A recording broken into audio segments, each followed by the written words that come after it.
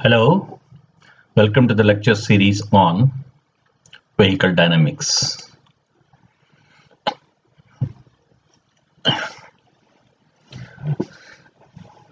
would like to start with vehicle dynamic fundamentals. So first let me explain vehicle dynamic metrics, performance, ride and handling.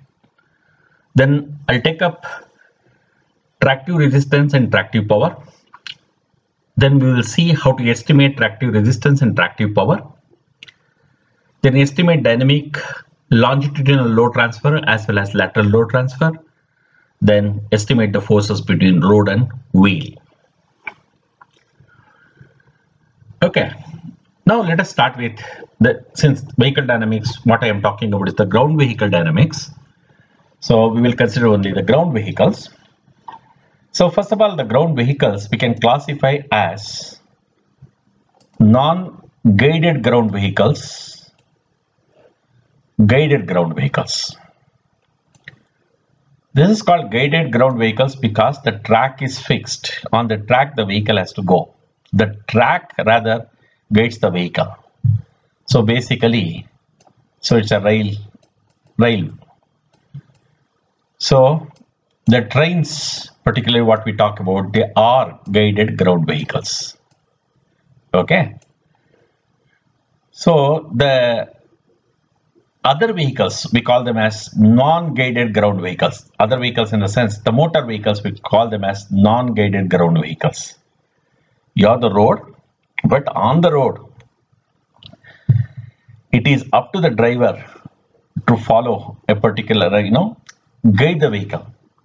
So he has to steer the vehicle to the required, to make the vehicle follow the required path. So as such, the ground is not, or whatever it is, track is not going to guide the vehicle. So such vehicles, we call them as non-guided ground vehicles. Non-guided ground vehicles, we can call them as road vehicles and off-road vehicles. Road vehicles in the sense, the vehicles which really move on well-defined roads, well-made roads. That's what we mean by road vehicles, right? Off-road vehicles means there are no well-defined roads. Correct? A very different kind of terrain. All possible terrains they should be able to negotiate. That's the main thing. So now, under road vehicles, again, you are very well aware we use two-wheelers like motorbikes, three-wheelers like auto rickshaws, luggage vehicles, small cars. All these are all three-wheel vehicles. Then we have cars which are SUVs and so on. They are four-wheel vehicles, even light commercial vehicles. They are there. And we also have multi-axle vehicles. On the off-road vehicles, many times even some of the SUVs, the tractors, the earth-moving vehicles, the military vehicles like tank and all those things. So we can consider them as off-road vehicles. They don't really travel on well-defined roads. So we are talking about vehicle dynamic principles. These vehicle dynamic principles will apply whether it is road vehicle or whether it is off-road vehicle, whether it is a two-wheeler or it is three-wheeler or it is four-wheeler. The principles remain the same. However, I'll be focusing on my discussion particularly on these cars, four-wheel vehicles. Okay, fine. Sometimes cars can be classified as based on the backs. However, this classification is very useful for study of aerodynamics. Correct? So the aerodynamics again influences vehicle dynamics. This is the reason why I just decided to define some of these. So based on the back, some vehicles will have square back, right, like this. So we call it a square back vehicle, fast back, notch back, like this notch back, here you have. Then you have hatchback, like this, right? There are many of the small vehicles are all hatchback vehicles like this. So when we study about aerodynamic resistance, when we perform drag analysis on the vehicles, so these kind of backs are very useful. Anyway, and based on that airflow, the aerodynamic forces change, and such things we can take into consideration while carrying out vehicle dynamic analysis. Anyway, that is not the most important part over here. I'll be talking more about the vehicle dynamics. I feel it is necessary to know the anatomy of a car because this terminology are very important when we are discussing vehicle dynamics. So let me just indicate all those things. First of all, you see the powertrain, which includes engine, clutch, the transmission, the differential, and connected axles, and so on. That is powertrain. The anatomy for, basically I'm discussing anatomy for a front engine, front wheel drive vehicle, right? So everything is packed over here, the powertrain. This part, you call it as hood. Then here you'll have some gap that you call it as cowl or plenum. And this one is the windshield, right. Then for driver you'll have instrument panel here, that is the thing. Then you have steering wheel. Then you have the pillar. This is called A pillar.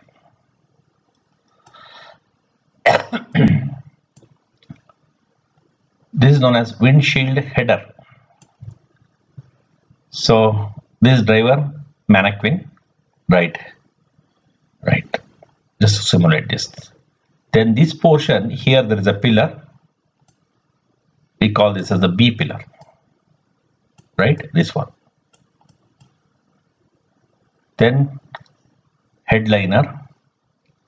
Then rear occupant mannequin. Then it is a rear header, this region. And here this is called C pillar.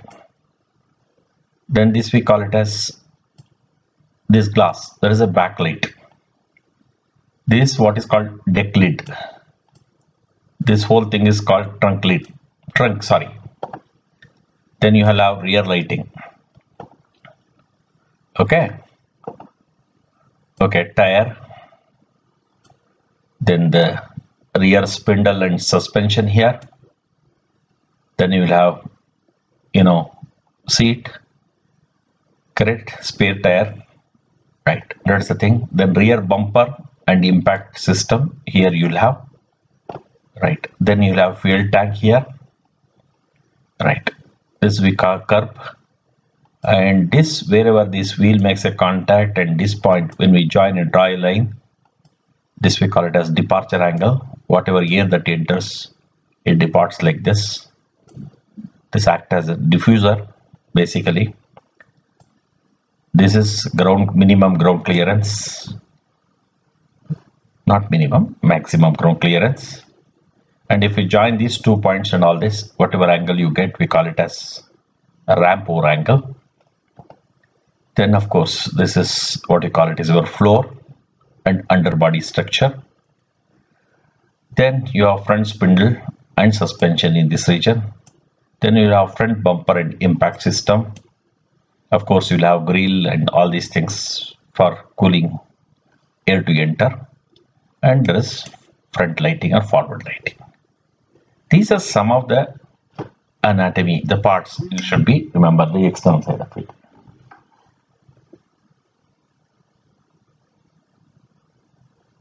Okay. Now let us look at some main systems in a passenger car. You can call this as major subsystems of a vehicle. It's better. I know that if you have already studied automotive technology, you'll be very much aware of all these things. But just to, make a kind of, to make you comfortable in understanding vehicle dynamics, I'm just repeating some of these things. Probably those who are going to learn vehicle dynamics for the first time, having no exposure of automotive technology, this might help them. Okay. And if you are not keen about those things, you can always skip, right? Thing is, let us look at this. You have the engine and the transmission system. That is what I call it as powertrain. You have the engine, fine. Correct. Then you'll have clutch. This is clutch in case of manual transmission, otherwise it can be a torque converter. Gearbox, that's what sometimes they call it as transmission. It can be manual or it can be automatic. After that you have universal joint, the propeller shaft, probably you'll have universal joint, the final drive, differential, axle, wheels, like this one set. Great. That is gasoline engine come transmission, I said.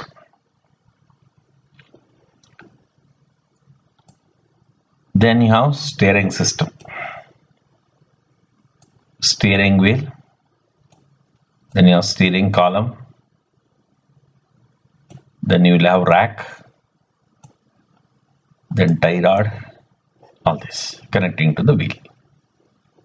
So that is steering system you'll have. Then you have suspension system over which the sprung mass sits.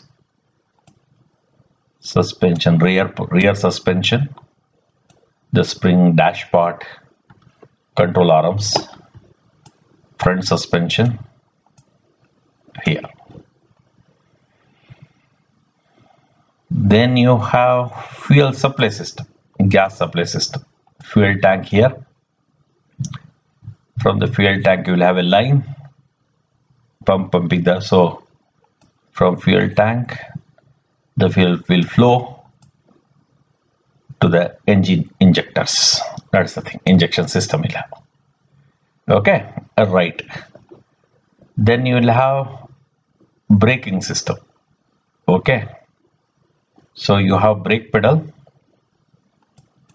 then you have master cylinder, then you have brake lines, see here, then here brake, disc brake, that is a part. This is for the front, same thing will run to the rear brake system. Then electrical system, you have battery,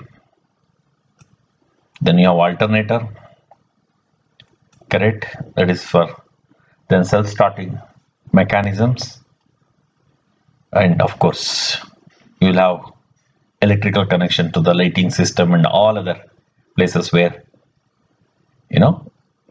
the electric power is required. Those connections will be there. That is the, so you will not be it's not very clear over here, not to worry about that. So assuming that you understood all these things under in automobile technology. Then you have cooling system, of course you have radiator, and if you see all these things, you will have fan, drive cooling fan, then pump, okay, all this, that is your cooling system. Then you have braking system, then you have exhaust system. You can see that the exhaust pipe coming from the exhaust manifolds going over here. Sometimes if you have a turbocharger, you will have the turbine part of the turbocharger here. Then you have the catalytic converter, then you have the muffler, then the tailpipe, that is exhaust system. Okay, right, these are the main parts, main subsystems of a passenger car. Now let us look at automobile. I'll just divide this into three main parts. Let me call this as chassis system. Chassis system. Here the frame. Frame is sitting over the suspension. Correct. Then to this suspension system, and you have wheels attached. Okay. On the suspension, basically you see here this chassis. One is what is one of the most important thing is the chassis, the frame. And here your suspension, suspension, suspension, suspension. Correct. Then the suspension will support this wheels you see here. Alright. Then you have the powertrain. So I have many times repeated, powertrain includes the complete engine system, the clutch, the transmission, propeller shaft, differential, axle, and that will be finally axles will be connected to these wheels. Okay, this sits on this. So it covers, this body covers all of these. So this is the body. When we talk about vehicle aerodynamics, we focus more on this body and its shape and other things. Of course, we have to look at to whom we are making this car, what are the requirements based on which we design this. When we talk about powertrain, our focus will be on this region. When we are talking about vehicle dynamics, our focus will be on this region. Many times people call it as chassis dynamics, vehicle dynamics, chassis dynamics, like that, right? So this is how we can divide into three main parts. So I'll focus here, this part. Another important thing we should know before studying vehicle dynamics is the drive system. Here we have a front engine, a rear wheel drive. Means the motion comes from these rear wheels. They push the vehicle forward. Actually, the traction force will be at these wheels. Okay? Because of this traction force, they push the vehicle. This is what we call it as front engine, rear wheel drive vehicle. But it has many advantages. We will discuss those things later. But many of the present day cars are, front engine, front wheel drive vehicle. You are the engine, clutch, transmission, a differential. You can say half shafts here, the front wheels. It pull the vehicle. Okay? And many times people use four-wheel drive.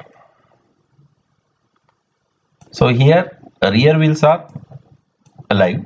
Here front wheels are live. Here all wheels will be live. See here you have the transmission. After the transmission you have a transfer case.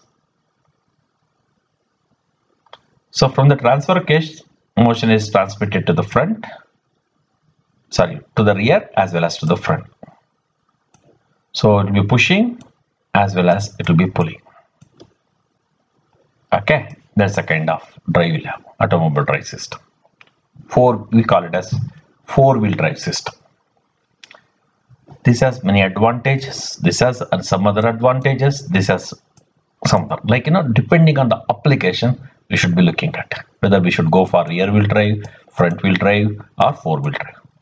And in vehicle dynamics, we will discuss what kind of advantages this drive system will give, what kind of advantage this. It's not like this is the best or this is the best or this is the best, depending on the requirement we do.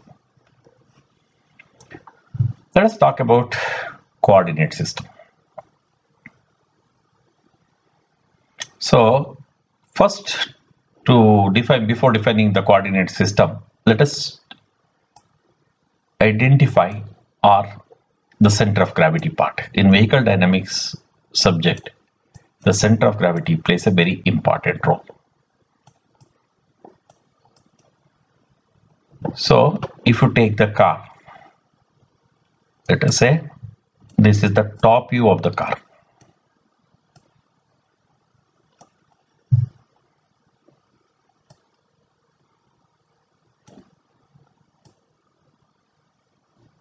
Okay, top view of the car.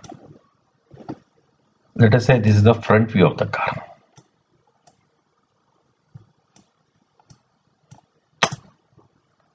Okay, right. So at the center, let me draw a line. This is longitudinal axis. Let me call this as x-axis, longitudinal axis. This is y. This we call it as lateral axis. Longitudinal, lateral.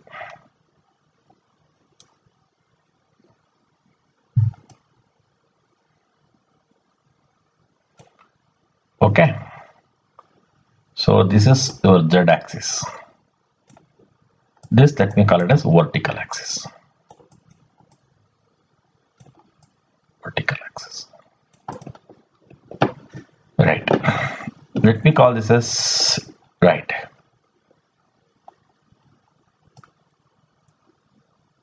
Front axle. Axle. This is rear axle, let us say.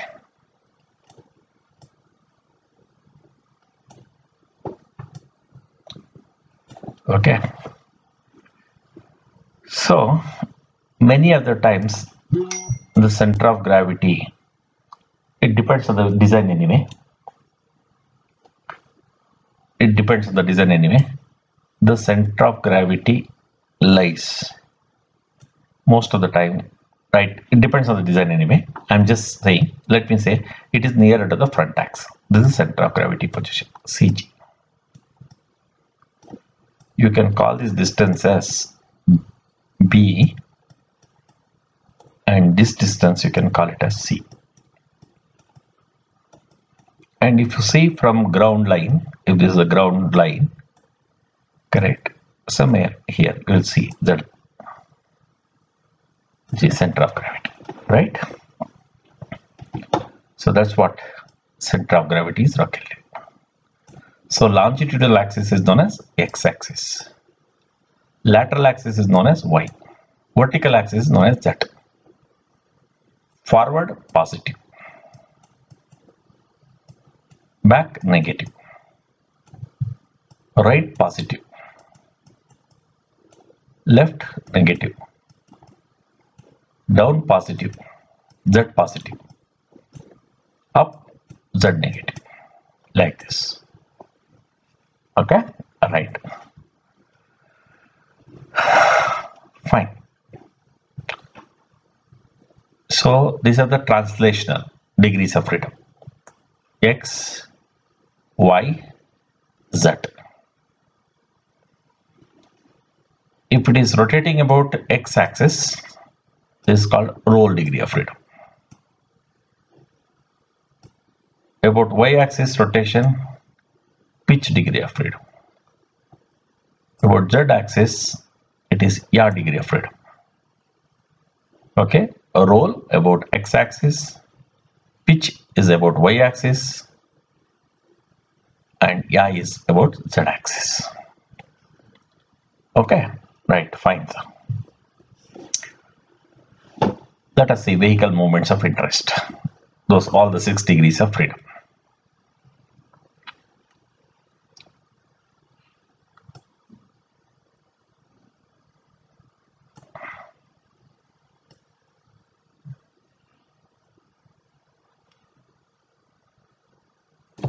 Okay.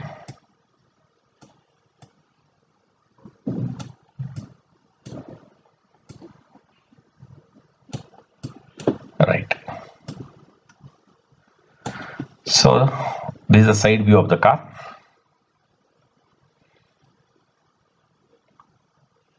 Now if I give a traction force here, traction force at the wheel, vehicle accelerates.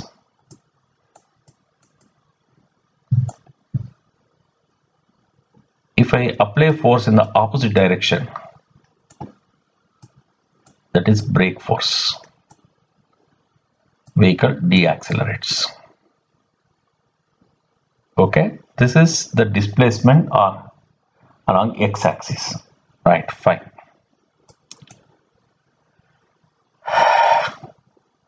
Now you just take the front view of the vehicle.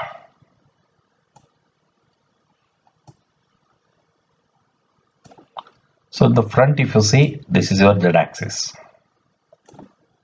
and this is your y-axis. This is left suspension.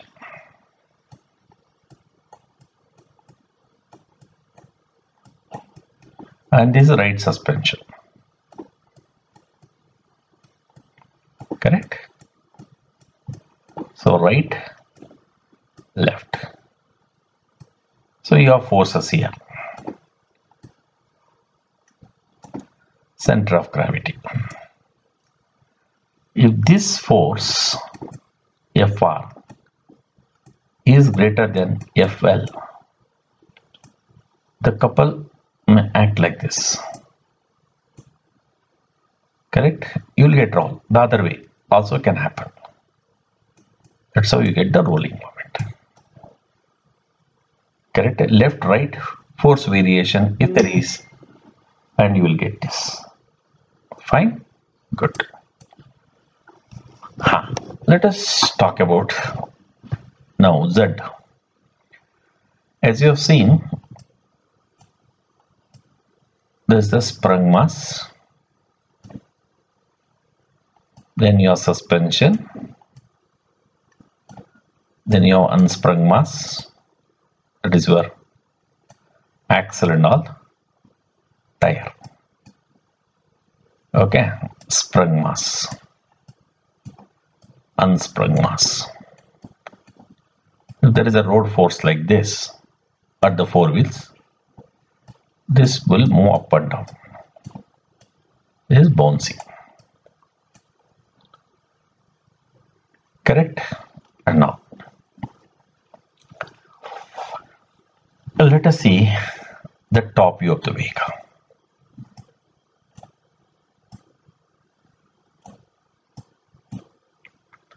Let me, for understanding, put the wheels like this.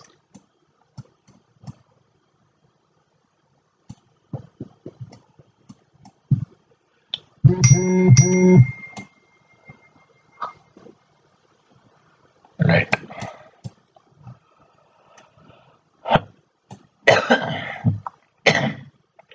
Because this vehicle is taking a turn, and at the center of gravity you will find a centrifugal force. To counter the centrifugal force, you will have lateral force at the wheels, say grip forces.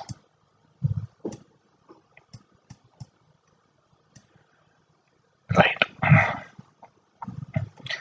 These forces will create a couple in this direction. These forces create a couple in this direction. So by chance, clockwise couple is greater than the counterclockwise couple. About z-axis, the vehicle will yaw. In this case, z-axis perpendicular to the plane of this. Okay, it will yaw. That is what I am talking about z-axis. Now let us look at y-axis. What happens? Again, same. Top view of the vehicle you take. Yes, these are the wheels. Right. Now let us say this vehicle is, as I said, taking a turn. The centrifugal force is this. Now you have lateral forces acting like this.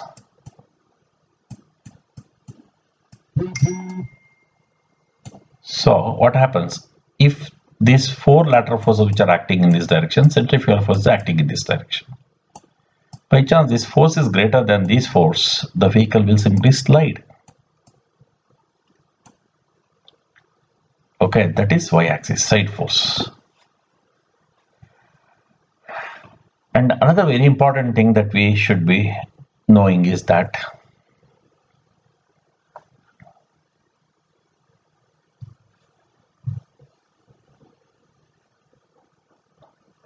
again, if you take, okay, side view of the car.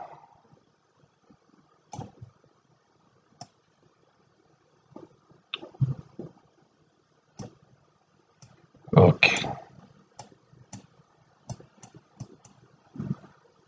If this force is greater than this force,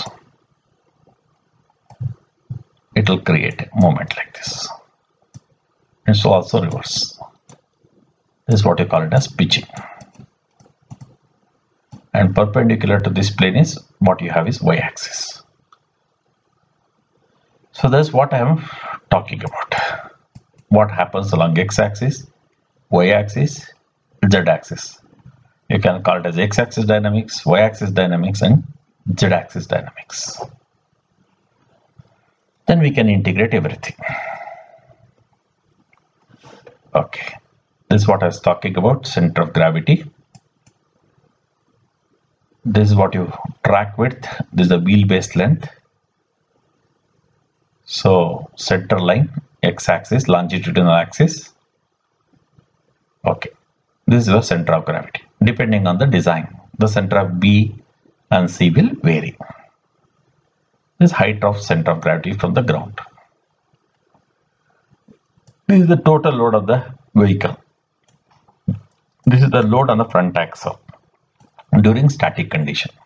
Load front static. Load rear static. Yes.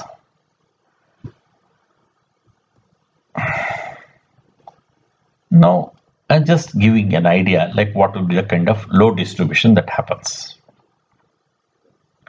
This I am just taken punto. Total weight of the vehicle is 1078 kg. Out of that, 724 kg is in the front, 354 kg in the rear. So almost 2:1 kind of a distribution. Again, on each wheel, if you divide, is 362, 362, 177, 177. But very rarely that kind of equal distribution will be there. One can have maybe 350 and this can become 374 like that. And this can be maybe 150. This can be 194 like this. Because of the packaging problem, there will be some variations in these loads. Right. Vehicle weights, sprung mass. Already I explained, like, say wheels, say axle and brakes you have here, axle and brakes, and this is your suspension.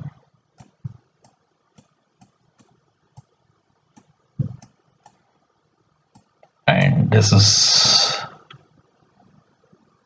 both your body as well as powertrain. So this we call it as sprung mass because it is sitting on the suspension.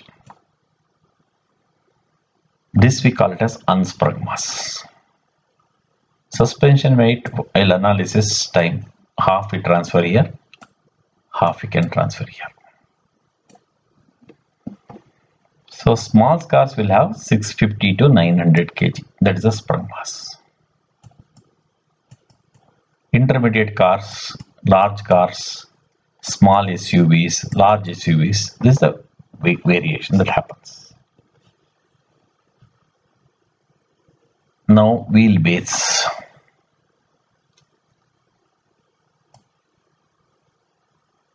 So you have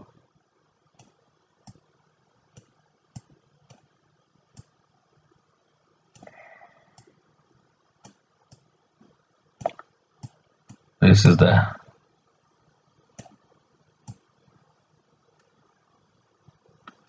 right. This is what we call it as wheelbase length, L. And this we call it as track width. You can call it as track front,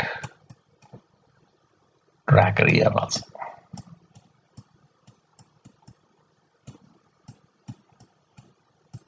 Track front and track rear. They may be equal, they may not be equal also. Many times this is little larger than this. So wheelbase, this is what? 2.3 meters to 2.5 meters. Okay. It's approximately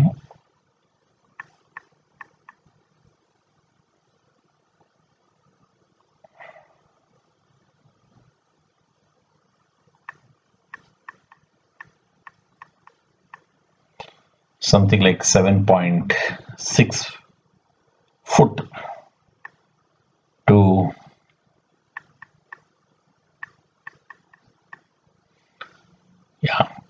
8.25 feet, right? That's the kind of distance you will have. And if you look at the track width and wheelbase length, suppose this minimum, if I take 2300 wheelbase length and this 3060, okay, maybe around 70% of that. Okay, all right. So this is the kind of ratio they will have. These are the variations you can see.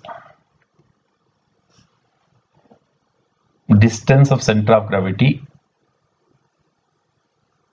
after front axle, aft of front axle, that is the meaning.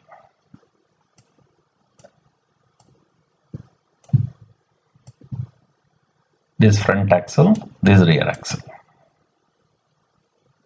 Center of gravity here. It depends. Front engine, front wheel drive. This is wheelbase length. 35% to 45% of wheelbase. If it is front engine, rear wheel drive, almost 50%. Rear engine, rear wheel drive, it will be more towards rear. This is very important in handling. So distance of center of gravity and height of center of gravity is also very important. See, suppose if I take this as your vehicle, let me divide it into two chambers, the front chamber, rear part. This is the weight in the front, let us say.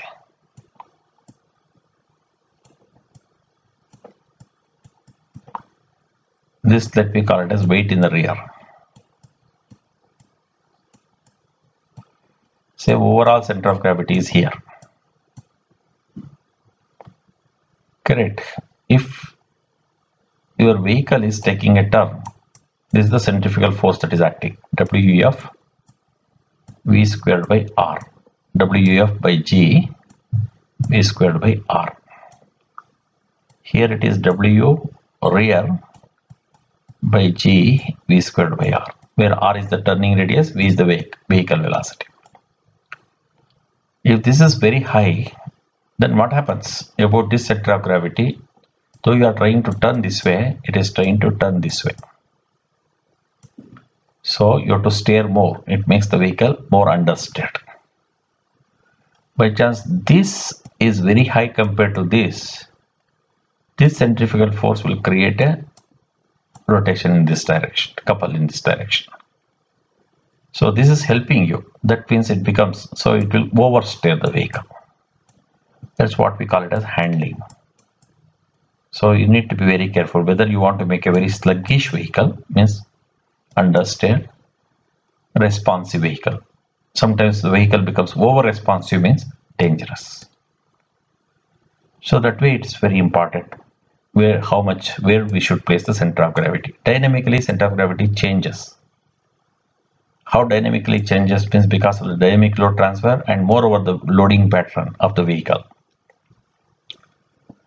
And another thing is, if this is your suspension, if the center of gravity is very high, you see here there is a centrifugal force like this whenever you are taking a turn.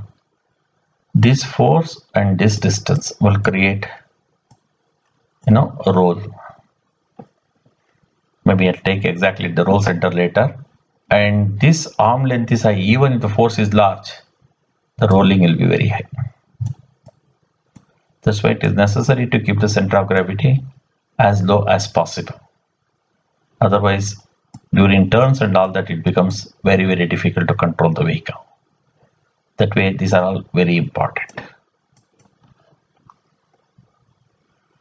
So for a truck trailer dimensions, the same way you can study these terminologies that are given here. Okay. So trucks come in various shapes, various sizes,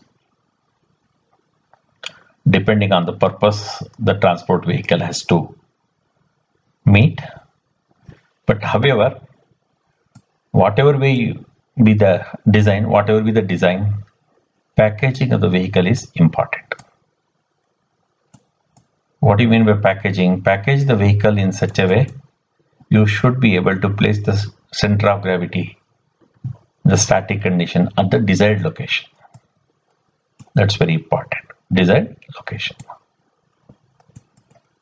So that is the reason why I have shown this diagram. Carefully you should package it. Sometimes they place the tire here, sometimes here. So depending on space available, also where exactly the center of gravity has to be arrived at. That's a very important thing. Okay, these are some of the fundamental terminology that we have learned. And let me stop this part here and continue from here in the next session. Till then, thank you.